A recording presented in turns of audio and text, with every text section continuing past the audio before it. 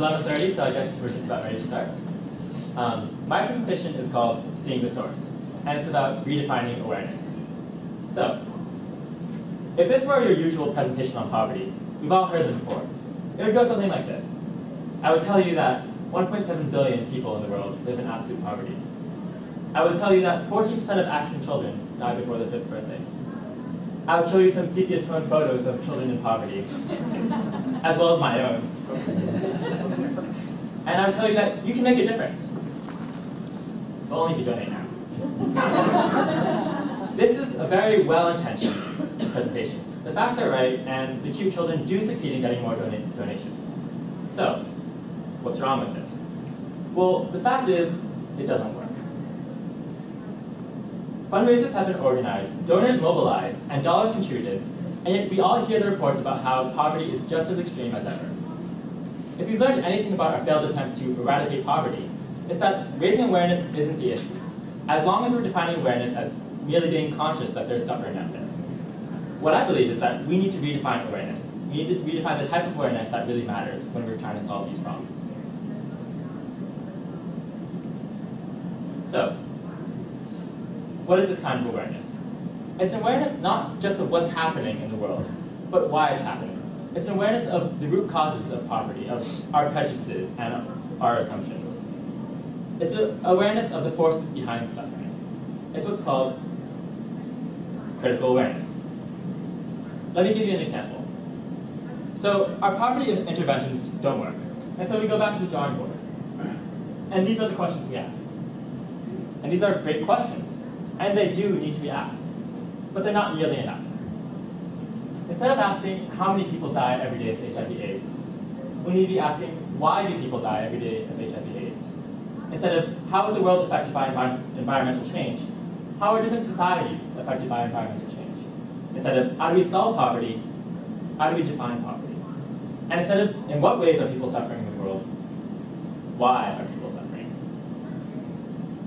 The fact is that we need to be aware of more than problems. We need to be aware of root causes, of our own prejudices, and of the deeper issues that drive suffering around the world. So then we have to answer the question, well, what are we unaware of? Maybe a better question is, what was I unaware of? This is me at the beginning of the program. I have my shovel, my boots, and my basket, everything I need to go plant trees and save the world. I also had this naive idea that if everyone did what I was doing, then somehow we'd be able to solve the problems of the world. That if we mobilized enough volunteers, enough money, we'd be able to make this world a more peaceful, fairer world. And that's what poverty campaigns tell us. That one more dollar, that a couple more dollars, a couple more volunteers, and poverty will be eradicated someday. This is an illusion. It's because we're not being aware of what really matters when it comes to solving these problems. All right, so these are, in my opinion, the three most important to me areas of awareness in our world today. Number one, how world structure perpetuates poverty. Basically answering the question, why poverty? Why suffering? And looking at the institutions in our world that allow poverty to exist as a natural consequence of our structures. Number two, the developed world prejudice. Basically, as wealthy, developed nations, what do we assume about the rest of the world? What do we think about other cultures? And number three, the source of unawareness. Basically, why do I need to make a presentation on this? Why does TVV even exist? Why isn't this common knowledge? All right, so let's embark on our first point. How world structure perpetuates poverty. So, over the past year, as I saw firsthand these examples of suffering, of South African townships plagued by HIV/AIDS, Indian children running the streets looking for spare change, and even here in DC, homeless people sleeping on the side of the road. These experiences provided not answers, but questions. Why is there suffering? Why poverty? How is it that we are wealthy while others are not? And stories of poor kids orphaned by HIV/AIDS and malaria-affected mothers. These are important stories, and they're essential to knowing what it's like to live in these circumstances. But if we want to answer the question, why poverty, then these stories are not enough. We must be aware of the larger, often invisible institutions and structures behind suffering. In other words, we must be aware not of the tragedy of one, but the oppression of millions. tragedy does not happen in a vacuum. It does not happen in isolated pockets. There are patterns throughout the world that explain the suffering. So, this is a big question. Why is there suffering? I can't possibly hope to answer that question for you today, and I don't have the answers. After TBV, I can only begin to throw out some ideas. Over the past year, we've read authors who've devoted their lives to studying these structures and the roots of poverty. And these are the people that connect the dots. These are the people that see the patterns between the individual pockets of tragedies in what is called constellational thinking, connecting the dots. And so, what have I come away with after reading these authors? This idea of structural violence. This is the idea that violence does not have to be direct. It does not have to be beating someone up or murder. It can be any process by which an individual is incapacitated and his or her ability to pursue the life that they desire is somehow prohibited in some way. Sexism, racism, any institutions like that. Let me explain this further. So, when you think of human rights violations, what do you think of? Well, maybe I think of the Tiananmen Square massacre. I think of the Cambodian genocide that we saw in Cambodia, the killing fields. I think of our latest favorite villain, Tony. This is the example of direct violence. This is the in-your-face oppression that tugs at our heartstrings and makes us aware of the cruelty of humankind. But this is not structural violence.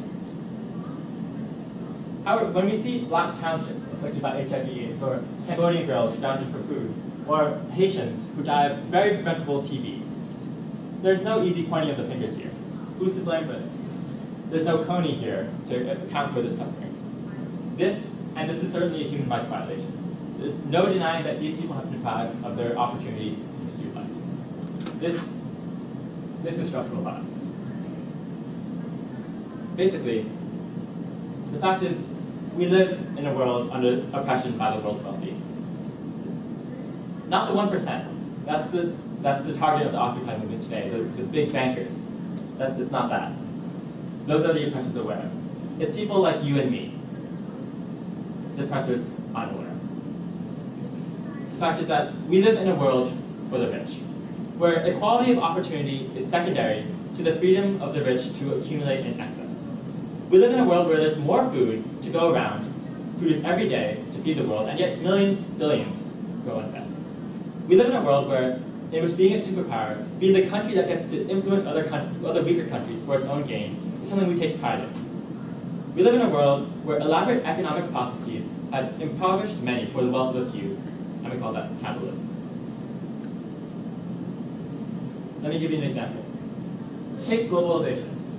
We have this idea that with enough time and money, through the globalized economy, we'll be able to lift poorer countries out of poverty.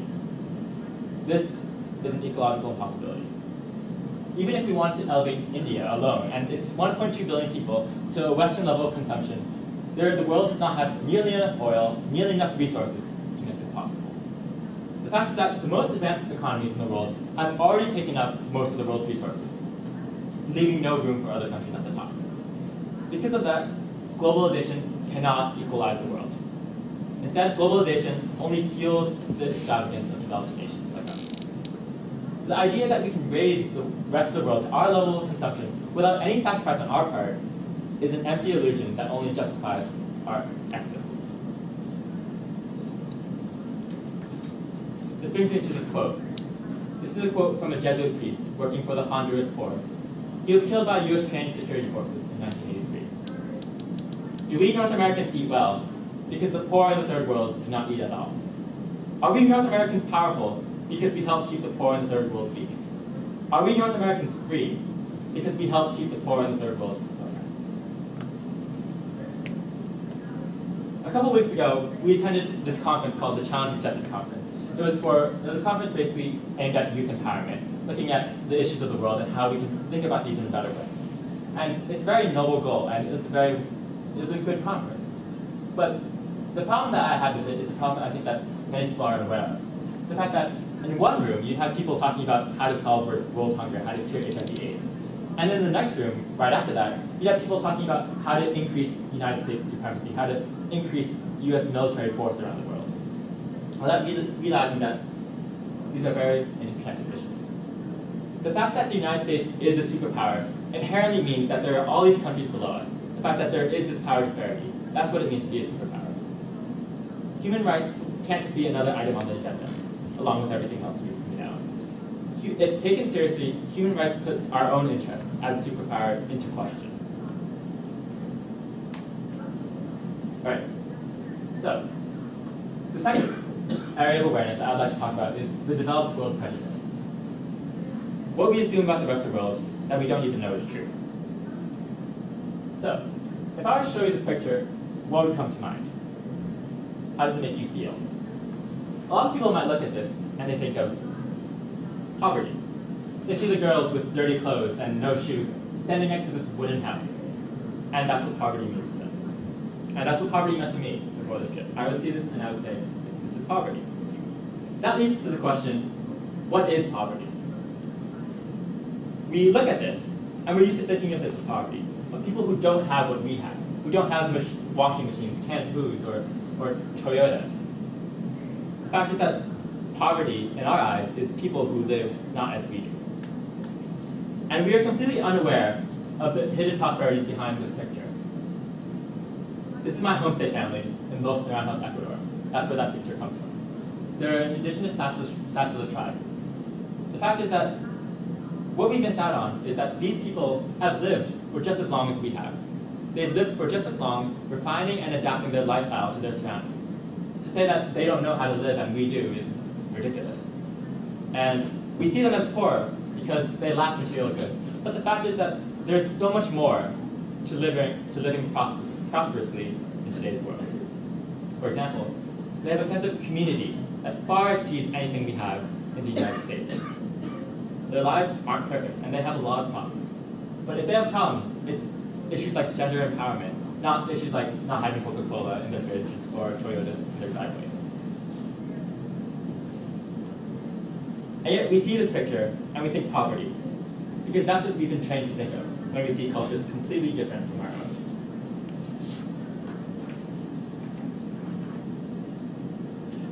Here's the point that I'm trying to make.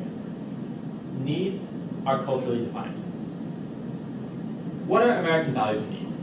We value choice, the ability to choose one's life path. We value progress, the fact that things can always be better. We can always make better things. We value individual accomplishment, the fact that we value our personal achievements more over community. We value social mobility and the separation between work and life, very distinct things in our world. And we value wealth accumulation, the fact that the more money we have, the better.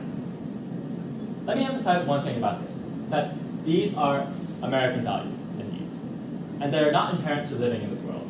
There are plenty of societies out there that live outside of this. They live by their need. They live according to the surroundings. They're not necessarily occupied with wealth accumulation. Their work and their life are one and the same. And yet we believe this is it. We believe that this is what every society needs to be modern and developed. What's the result of this? The result is the modernization of poverty. The fact is that poverty changes over time. 50 years ago, we didn't need washing machines and microwave ovens to be developed. But as the developed world gets more and more affluent and starts creating new needs like iPhones and laptops, our definition of what constitutes poverty around the rest of the world changes. Development is too often the creation of needs. Of going to a farmer that makes enough to sustain his family and saying, you're not making nearly enough. You can have more than this.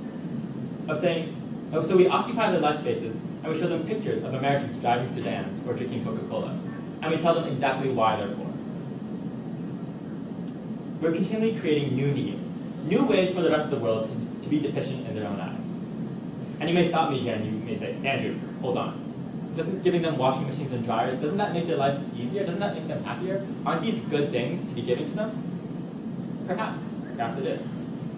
But the problem is that we're creating so many needs that we simply cannot fulfill. We've created a divide between the rich world and the poor world. And we televise the rich world to the poor world so they know exactly what they're missing and exactly why they're inferior to us. The fact is that continual wealth accumulation and material goods are not inherent to being happy and prosperous in this world. Many societies have lived by fulfilling their need, not their greed. And yet we see such a society today and we call them poor. This is the modernization of poverty. It's caused by our assumption that everyone in the world needs to be like us, needs to possess like us, in order to be happy. Why is this possible? Why is it possible to have this mentality of disregarding other cultures? And I'd like to read you this poem to sort of make a point. Fleas dream of buying themselves a dog, and nobody's dream of escaping poverty. That one magical day, good luck will suddenly rain down on them, will rain down in buckets. But good luck doesn't rain down yesterday, today, tomorrow, or ever. Good luck doesn't even fall in a fine drizzle. No matter how hard the nobodies summon it, even if their left hand is tickling, or if they begin the new day with the right foot. Or start the new day with a change of rules. The nobodies. Nobody's children, owners of nothing. The nobodies. The no ones, the nobody. Running away like rabbits, dying through life, screwed every which way. Who are not, but could be. Who don't speak languages, but dialects. Who don't have religions, but superstitions. Who don't have art, who don't create art, but handicrafts. Who don't have culture, but folklore. Who are not human beings, but human resources. Who do not have faces, but arms. Who do not have names, but numbers. Who do not appear in the history of the world, but in the police blotter of the local paper. The nobodies, who are not worth the bullet that kills them. Before this trip, I never questioned the language that I use. Of course, they're superstitions. They believe in these crazy things. They're not religions.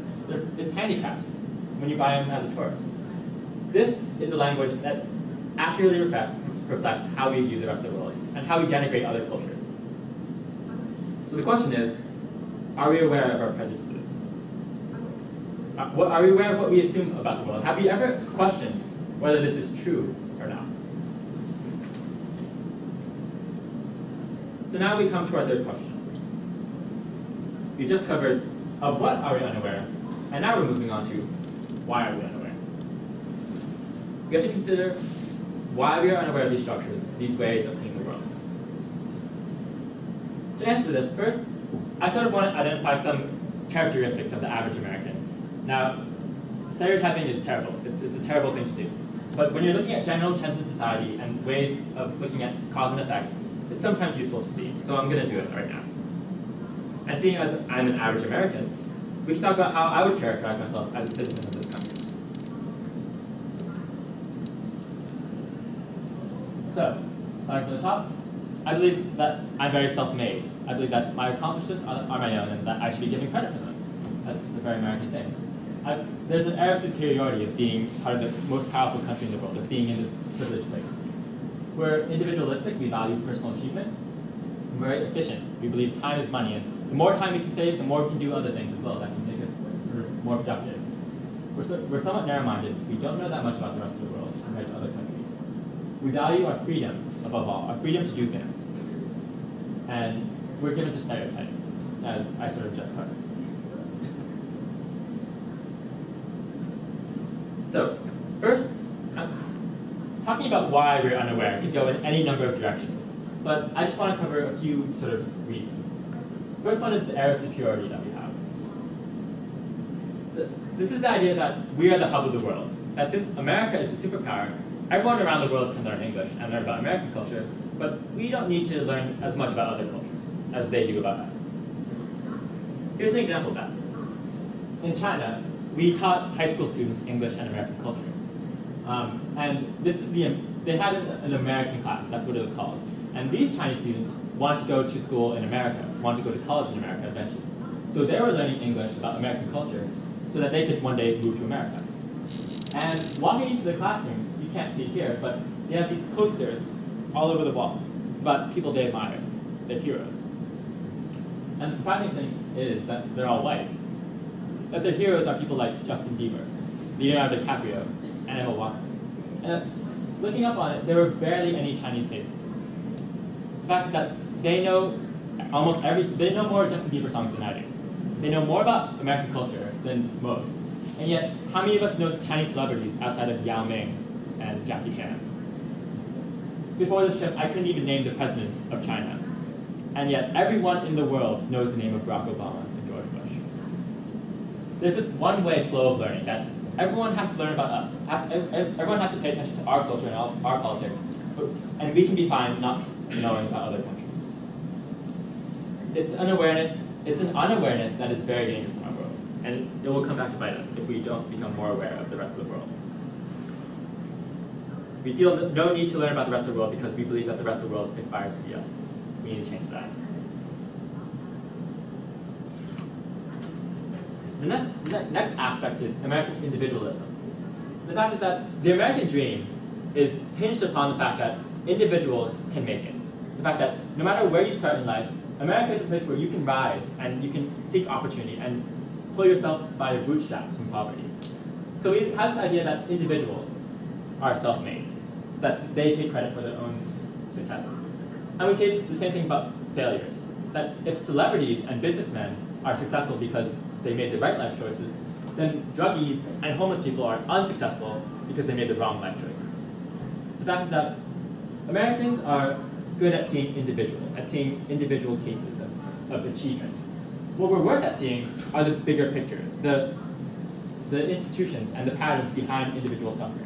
Because we're so individualistic, because we value personal accountability above all, we're a nation of self-made. And so it's very hard to see things like structural violence, to admit for once that maybe it's not us as individuals, maybe it's the institutions that prop us up, maybe it's these structures that are allowing us to be prosperous, that are allowing other people to fall to the wayside.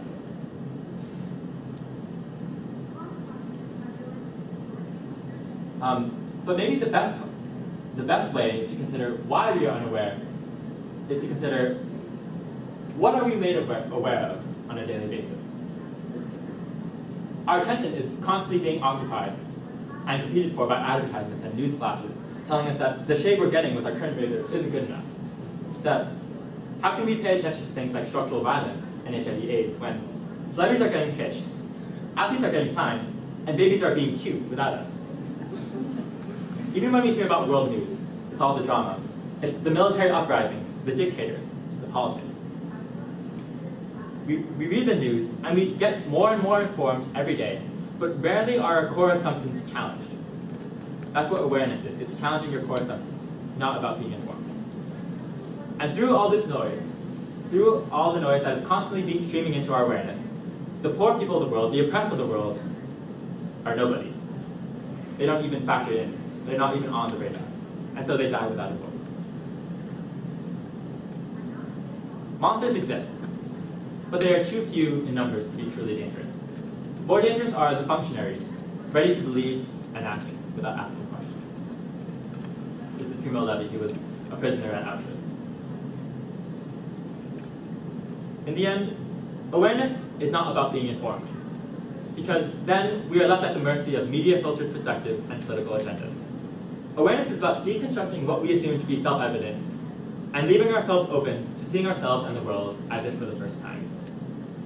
Ultimately, awareness is just as much about being aware of why we're not aware, of seeing the noise that covers the truth in the world. A vision for a better world starts at critical awareness. It starts at seeing through the noise and seeing to the source of suffering. Thank you.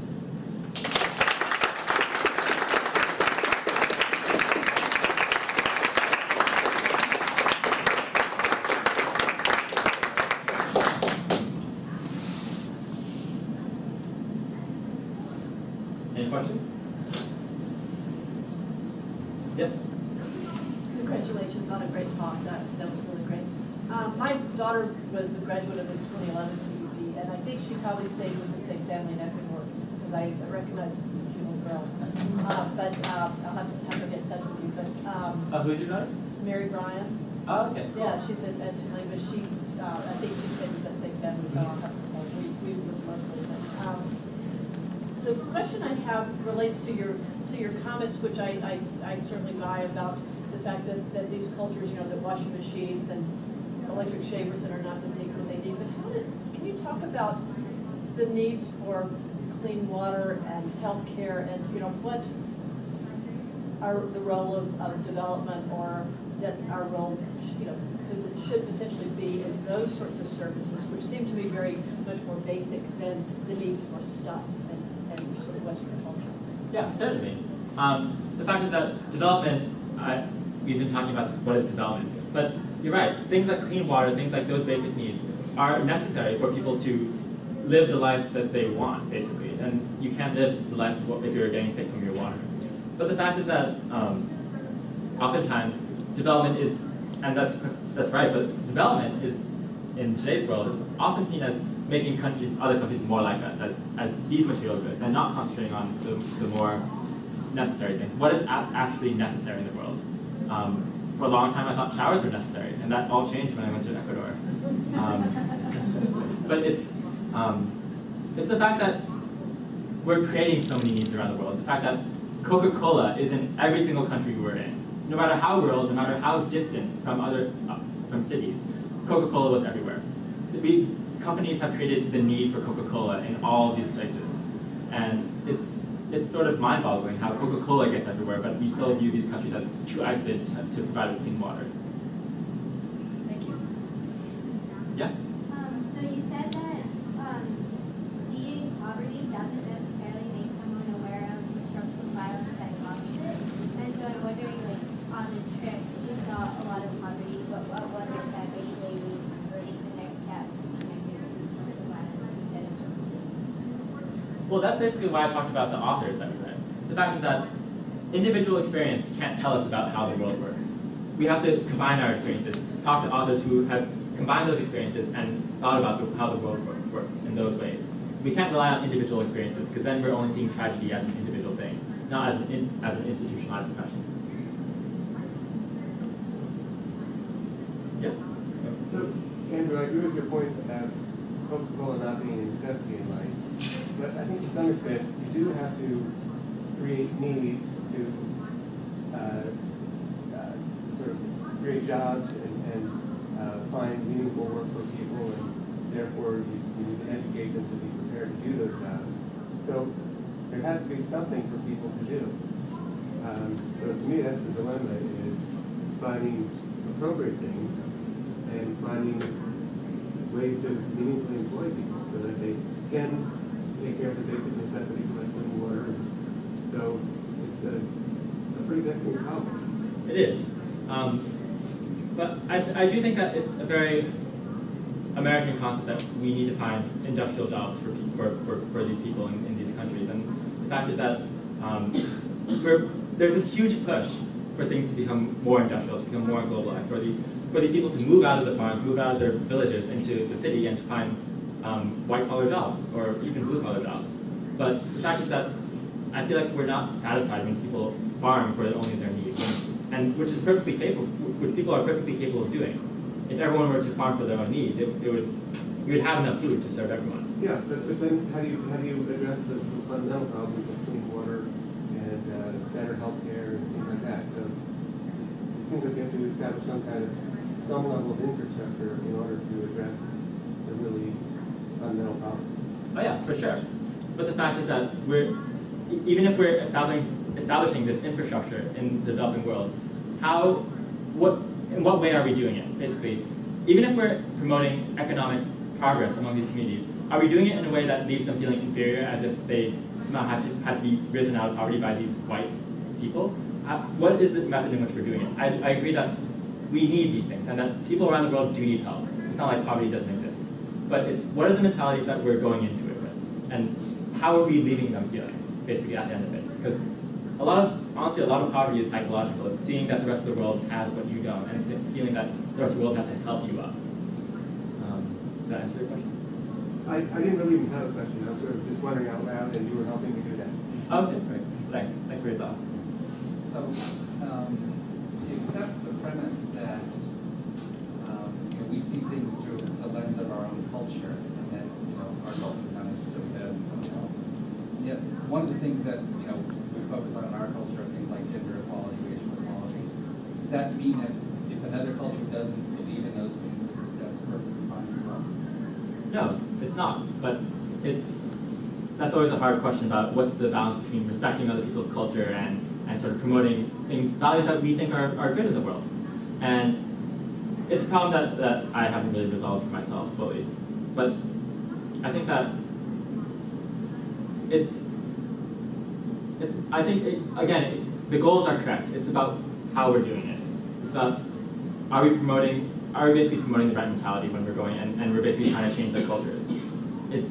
it's one thing to say, like, you're not treating your woman correctly, we need women's empowerment here. It's quite another thing to say, your culture is primitive, you're relying on these superstitions, on these antiquated values. And so we need a whole revamping of the system, you need to become more industrialized, that's how we're going to empower. Do you think you can separate this? It's hard. I don't have the answer to that, but I just think that we need to be more aware of other cultures and of having that balance between respecting other cultures and trying to promote good progress.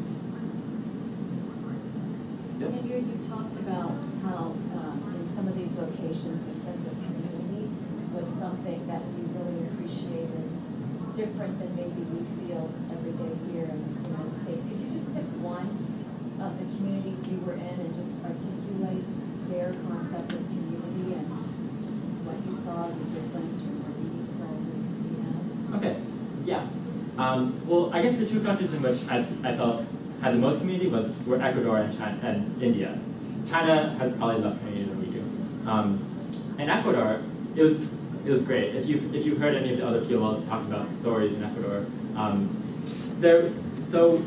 it's a very tight knit community. Everyone in the community knows each other, and sitting in our house, we'd have people streaming in just from neighboring houses, just coming in to chat, and basically the whole family being there under one roof. And it was this community that looks out for each other. And sort of on a side note, I was talking to, we had this activity where we had to ask people what is poverty on the streets in New York. And I asked this Pakistani taxi driver what is poverty, and he talked about being in poverty in the United States. And eventually I asked him, is it worse being in poverty in the United States, or is it worse being poor in Pakistan? And he said, oh, by far being in poverty in the United States. Because in the United States, people don't look out for each other as much. People are much more concerned about their individual achievement. And so in other countries, it's neighbors take care of each other, families take care of each other. And it's very rare to see sort of the separation of families that we see in the United States. And even in the suburbs, we're very closed off from our neighbors. It's just a sense of community, of knowing everyone in the community and knowing exactly what's going on and being that form. Yes? You pointed out some significant problems that if we were to agree with you, there should be some, okay, now we've identified the problems. What are you thinking in terms of solutions? Well, the problem is that this has sort of been a theme of TV, of being able to criticize systems very well, of being able to basically shoot down every idea, but not having solutions. And I don't have the solutions myself. I think that but I do firmly believe that it starts at awareness. That social change cannot happen while people don't know what's going on. Individuals can't change the world without making people aware of why this is happening. So I don't think we can even begin to talk about solutions without first raising this critical awareness of the world. Yes? And I really liked how you brought up the issue of perceived needs and brought it back to the role of not going in trying to solve gender equality or do this, but how you have to bring it back to the role of self. And I was wondering if along the trip we came back with any needs from learning from these other communities. That's a really interesting question. Can you repeat it? She was just asking, I talked about the idea of perceived needs, of basically how we create needs in other countries. And she was asking if I brought back any needs from other countries, maybe if they taught me something about need. And to be honest, I think they taught me more about what I don't need. But I do think that things like community, things like culture, like having a solid identity as a cultural identity, it's something that I never really thought about before. I always thought having a small group of friends is nice, and having people to rely on is nice. But that sense of community is something I've never experienced before in America. And so coming back from that, it's sort of something that I'm much more aware of the sort of the isolation that we have in America. Yes? Do you think that when you're in these countries, that is a culture? I mean, when you're in India, that is a culture. When you're in the United States, there are many cultures on the same street. Right, yeah. America is a huge melting pot. And for a while, I thought America was acultural, but of course, America has its own culture as well, coming back from it. And America does have a lot of cultures, but I think one of the things that's interesting about America is that you look at like China and India, and they have this idea that we're exclusive. We're the Chinese culture. You can't be like us. Or we're Indian culture. You can't be like us. In America, we have this idea that everyone can be like us. That everyone wants to be like us. And I sort of wonder whether this lack of single defined culture, American culture, makes us more prone to look at the other countries of the world and say like, oh, you can be like us. You should be like us, and not having that sort of pride in being singular, I guess, in the world. That's just my thoughts. Yes? That's a good point you bring up, Andrew, about the melting pot of America, and how when people immigrate to the United States, the perception is to become American, to, I guess, accept the ideologies and the cultural attachments of America. Whereas, you know, I spend a lot of time in Canada, and when people immigrate to Canada, they sort of set up their little enclaves of, you know, the Indian community, the Chinese community, and they're living in the same city, but within their own little sections, and it's only after maybe the second or third generation that their children become sort of the Canadian identity. Right. So it's a sort of different kind of model, and I like that observation. Come to America, they're supposed to adopt the American values right away. And we sort of think of this diversity and we say, oh, we see so many diverse people, like we see Indian, we see Asians, we see them everywhere. But the fact is that the people from India or from China that choose to come to America are a very specific breed of those people. They're the cream of the crop. They're people that believe in American values. And so we're actually not seeing the entire picture when we see immigrants from India or from China. It's a very self-selecting process. Yes? This is maybe this is kind of personal growth or introspection, but having gone on this EVV experience and identified a lot of things about yourself or other cultures that, especially this idea of the structural violence that you're seeing, and effectively you were an agent of the structural violence perpetuated by the United States as you traveled around, and hopefully, whether knowingly or unknowingly, you kind of break that down. But I'm curious if you thought, you know, inwardly about what am I doing to influence these people based on what I've been brought to understand the needs of Americans. Right. Yeah, totally. I mentioned that when we taught Chinese students, we taught them English and American culture. And at first, I heard about that, I was like, oh, good, we're going to teach them English. Like, they want to learn English. But when you start to think about it, it's a very almost like imperialistic way of doing things. And all around the world, I would pull up our program computers, our nice fancy math books. And I sort of wondered how that affected how it affected them, like seeing this technology that we brought. And of course, my Indian homestay family, they would always tell me, oh, we want to come to America. We want to like be like you. We want to come to America. And I keep telling them, no, India is India is a beautiful place. You live in a very beautiful village, and it's hard. Sort of, it's hard thinking about your own footprint that you leave. Yes. Andrew, this is a relatively superficial question, but I was shocked when you talked about the Chinese school. They had posters of Justin Bieber. Right. I assumed that China, rural China, was relatively isolated from the rest of the world. Oh, how did they become? Okay. Well, even then, how did they become so quickly polluted with American culture? I don't know, honestly. I'm shocked by that. I was shocked too. I honestly don't have the answer to that. I think as we live in a more globalized world, it's very easy for cultures to sort of cross. And as the white face becomes the symbol for power, the symbol for prosperity in the world, I feel like maybe it's more likely to sort of adopt American celebrities as your idols. Wow. Yeah, I remember reading a book written by a college grad who went to Beijing after she graduated. She'd grown up, her dad worked for foreign services, so she'd grown up in China a little bit, and then when she came back, and the only job she could get in Beijing when even though she spoke fluent Mandarin, was working on a soap opera set, because they would hire white people to be models and billboards and posters and act as foreigners and you know, on TV and whatnot. Oh, that's really interesting. Yes? I thought you did a fantastic job. I mean, incredible thought, the way you thought through different difficult questions. I'm a little afraid you're going to be bored in your first 2 years of college until you get to a master's program, but I am really curious what's next for you and how you see this applying to what you want to do in the future. be honest, I don't know. When we had this brainstorming session about what we're interested in, what really made us passionate this year. And I think for me, it wasn't really any of the 4 topics that we did, like environment, education, public health, or agriculture. I think it was more the idea of this idea of awareness, of what makes people believe what they believe. Like, why do we believe we know things? And so it's the idea of like, what's the psychology behind how the world works and why it works this way. So I don't know, other than that, it's a pretty vague answer, but I'm sort of undecided about what I'm going to study in college. Go fix it. We'll give you 10 years. You can